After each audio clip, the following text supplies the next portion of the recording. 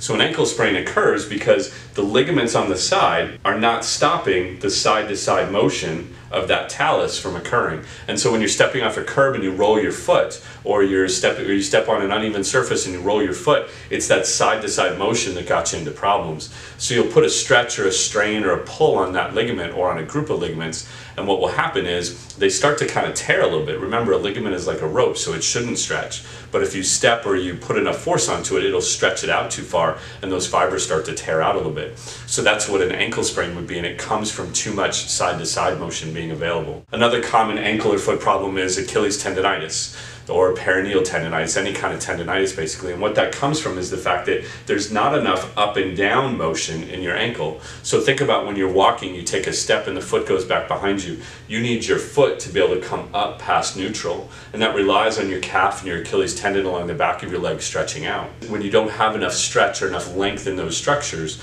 then you start to put stress and strain on the tendons. If that happens for a long enough period of time, you start to actually develop some arthritic changes or arthritis in the ankle joint itself or in other joints of your foot, because what starts to happen then is those bones start to pinch against each other and they start to rub against each other as they're moving, and that's what sets that up. We prevent all of those problems from occurring or from getting worse by making sure that the space in the joint stays as open as possible.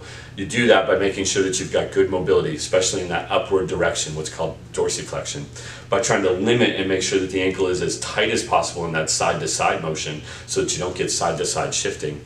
And you prevent that by stretching and strengthening.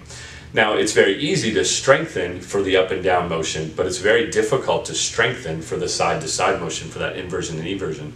And that's really where physical therapy comes in. We can put together a specific program that's made for what you need to do in order to prevent excessive side-to-side motion. Now, if you've actually got an ankle problem, whether it's just global ankle pain, it's some swelling, it's a specific point tenderness, it's an Achilles tendonitis, it's arthritis, whatever it might be, then what we really need to do is evaluate your ankle, figure out what isn't moving properly, where the space isn't staying as open as it should be, where tendons aren't stretching out as much as they should be, and where muscles and ligaments aren't providing the support that they should be.